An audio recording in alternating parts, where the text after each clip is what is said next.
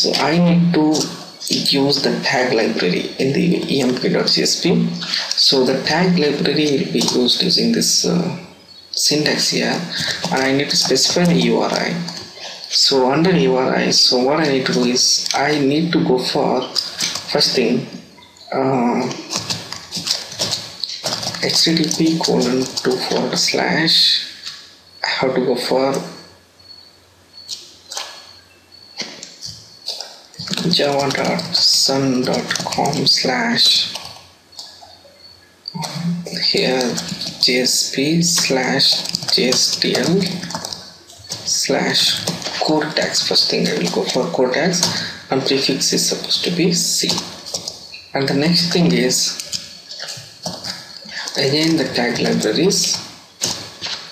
URI equals to, I can go with http://java.sun.com/jsp/jstl/sql, and its prefix is supposed to be SQL itself. So these are the tag libraries which are used to work with the JSTL SQL and JSTL core tags as well. So because in this tutorial, means in this emp.jsp application, I'm going to use both core tags and SQL tag libraries.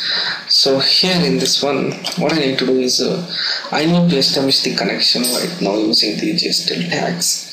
So first of all, I need to go for SQL. So this is the SQL set data source. Here I need variable, and that variable is supposed to be a DB connection, and then I need driver that is supposed to be com.mysql.jdbc.driver, and I need to go for the data source here. So not the data source, so I need to go for URL here. URL equals to jdbc://localhost the / the name of the database is simple, and then I can go for the user. User is supposed to be root, and I need to go for the password. Password is whatever the password that our database has. So I had 123 is my password. So close this tag, close the SQL data source tag. So this will establish the connection to the database using this driver, which is called com.mysql.jdbc driver, and the URL is supposed to be this one, which is a localhost, and user and the password we must go for this one, and that connection is stored in this variable dbcon. The next thing is to extract the data from any one table. So here we need to go for SQL colon. For that we can go for query, and data source is supposed to be dbcon,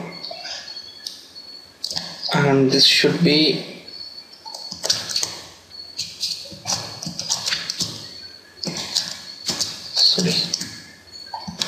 it should be like this, and then we need a variable that is called result of the data, and SQL query.